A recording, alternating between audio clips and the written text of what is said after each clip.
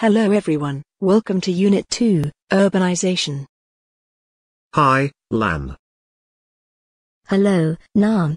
Do you know if our geography teacher has fixed the date for our presentation on urbanisation? It's next Friday. It's time we finalized the content. How long should we talk? Well, it is recommended that the presentation be no more than 15 minutes. There is also a 5-minute Q&A session. Well, we'd better work together, or we might not prepare well for it. You're right. I think we should start with the definition of urbanization, and perhaps mention some of its causes, such as lack of resources in rural areas, and better work opportunities in urban areas. I agree.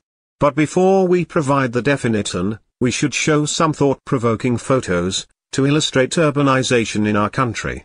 Visuals will grab the attention of our audience and keep people engaged. That's a great idea. I'll start looking for some interesting images. What about the body of our presentation? We have a lot of information. Yes, there's a lot to say, but I suggest that we focus on its advantages and disadvantages. I agree. We should also provide some examples. Yes, this will help listeners to understand our points better.